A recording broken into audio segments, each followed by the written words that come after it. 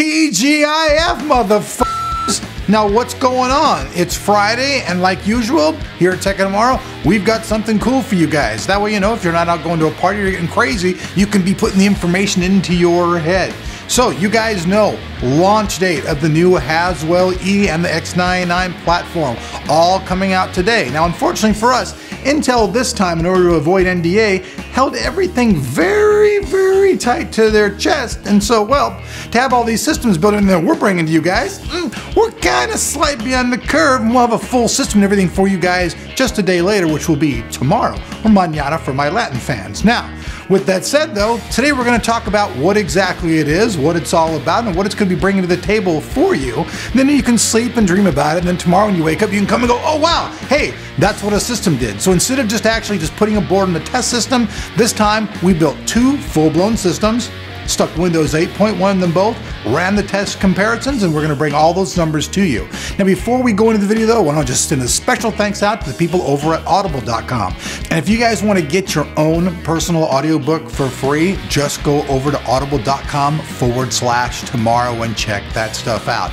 With that said, let's jump in and let's see what Intel's brought to the table with Haswell-E and X99. So the first thing to talk about is this is Intel's very first 8-core processor that's not a Xeon. Now, I know AMD fans are going to be going, oh yeah, AMD's had it, but for Intel, this is their first non-Xeon 8-core processor, which means that you can have 16 threads running all at the same time. And that's where actually this processor comes into play, because in the hyper-threading and all that kind of stuff is where this thing really flexes its muscle. Gaming with this, yeah, if you're going to do a bunch of video cards, X99 is going to be your band baby, but if you're somebody who's crunching numbers, doing all kinds of intense application type things, that's where X99 is really going to come into play, the workstation / gaming arena.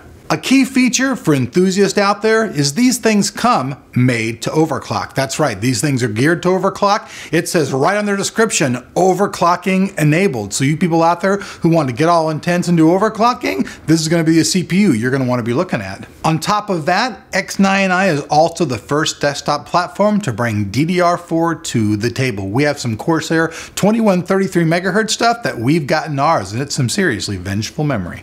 Now, for you PCI Express enthusiasts out there, X99 offers 40 lanes of PCIe 3.0 availability. Now, this thing's pretty incredible because you can use 4 discrete graphics cards in this and get no bottleneck whatsoever in your CPU, which is what everybody's trying to avoid. So if you're looking to do that quad SLI or quad crossfire configuration, X99 is what you're going to be looking at if you like that kind of stuff.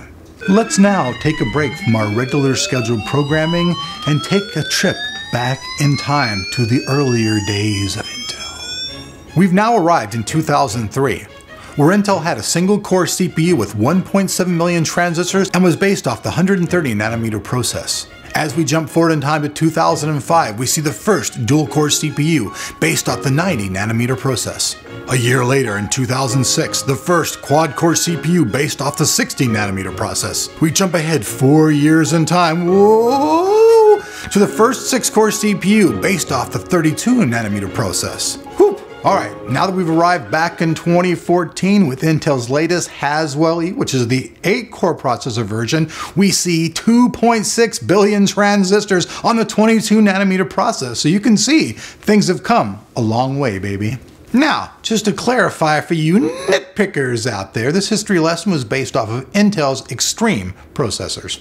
Real quickly, let's touch upon the CPU that we're using in our test setup.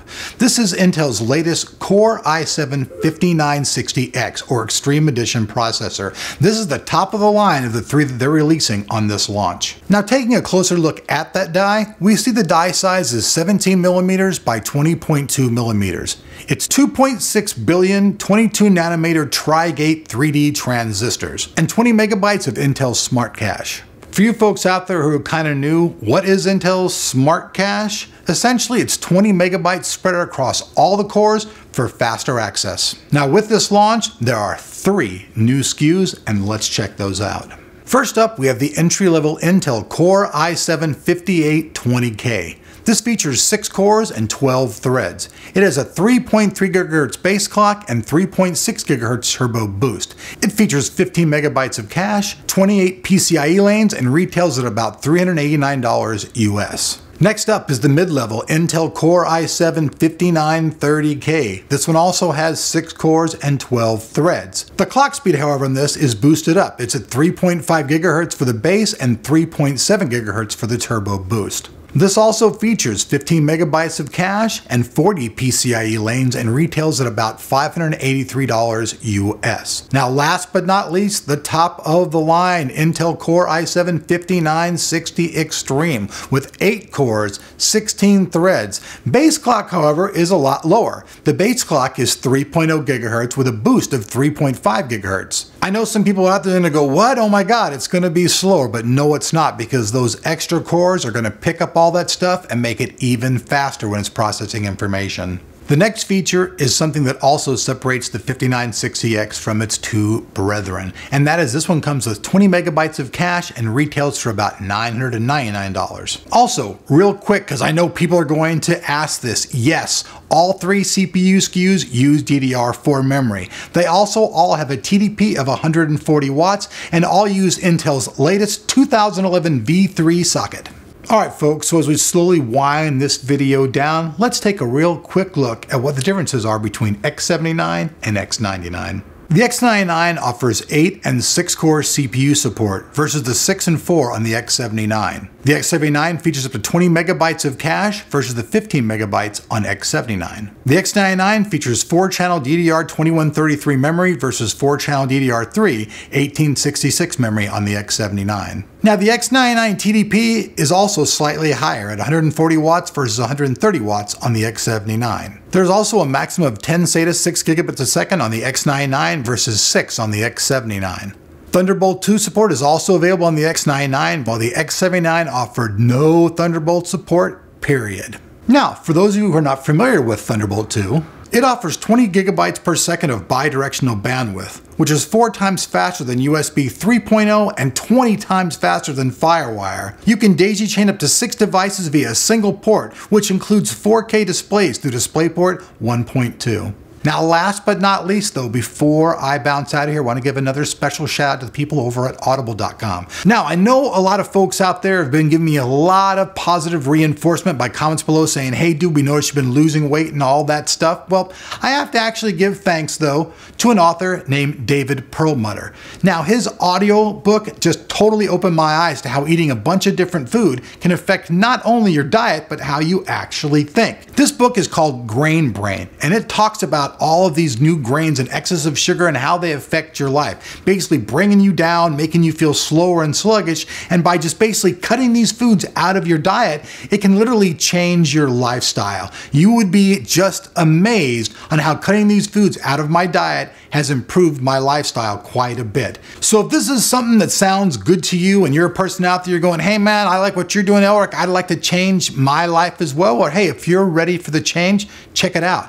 And you can do this very easily by just going over to audible.com/tomorrow. Help out you, help out me, help us all out, and improve your lifestyle all in the same bucket. So alright folks, that wraps up today's video, and that's basically all the nitty-gritty stuff that you really need to know as a layman about X99 and the new 5960 Extreme processor from the people over at Intel. Like I said earlier, our systems are almost complete. Be on the lookout for those videos very, very soon.